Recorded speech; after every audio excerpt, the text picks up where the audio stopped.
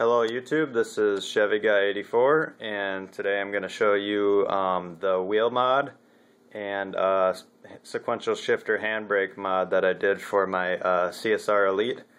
What I did is I made a custom hub adapter out of a junction box cover. What I did is I marked the holes for the Fanatec hub, drilled them out, and then I marked the holes for the NRG quick release, which is the Momo style bolt pattern. Drilled the holes out, mounted the hub adapter to that.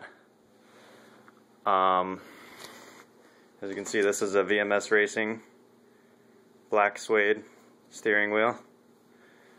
I'll show you the quick release function here. As you can see, the wheel comes completely off. If I want to put it on,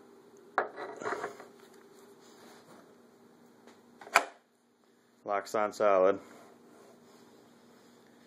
And then what I did is I wired one of the switches, which is used for shifting up normally. I wired that to the B button in the steering wheel, so whenever I pull the handbrake, it activates the B button and allows me to engage the handbrake in the game. Got the H pattern shifter. What I did here is I extended all of the wires for the steering wheel so I can set that aside. As you can see, they come back here all neatly in that conduit.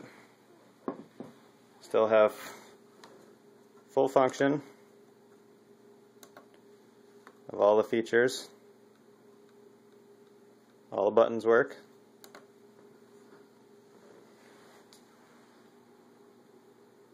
Pretty neat setup.